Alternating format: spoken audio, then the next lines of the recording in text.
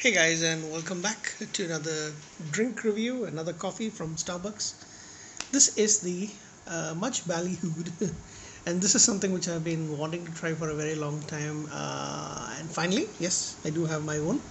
This is the pumpkin spice creme frappuccino. So I've had the pumpkin spice latte, and this is the pumpkin spice creme frappuccino. So there are two versions of the frappuccino. One is without the creme, as it says, but there is whipped cream mixed in it. I don't know.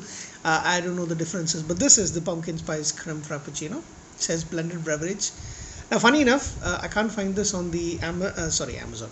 I can't find it on the Starbucks India website. The description I can see this thing, of course, but it says pumpkin, and this is the Starbucks.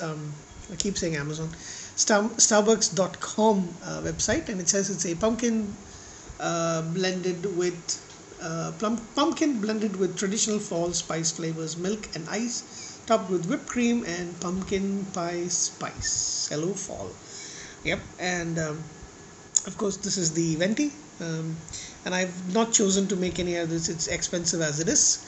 And here are the ingredients list. It says ice milk creme frappuccino syrup, sugar, water, natural flavors, salt, xanthan gum, potassium sorbate, citric acid, whipped cream, vanilla syrup, and then there's the ingredients of vanilla syrup and whipped cream, pumpkin spice sauce, sugar, condensed milk, and all that stuff, and then pumpkin spice topping, which is what you can see here on the top.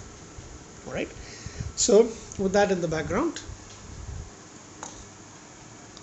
sorry about my messy bed, but with that in the background, here's the coffee itself, the Starbucks Frappuccino. So let's try that.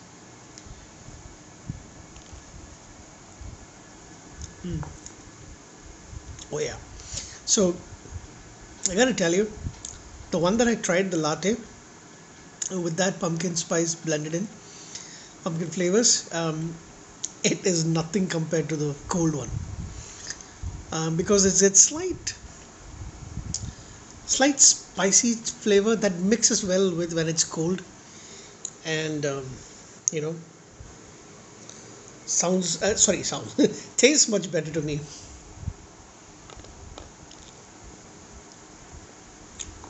Yep, this is a big winner. I'm going to give this a 9 out of 10, but I'll be honest, I can barely get any coffee flavor in this set.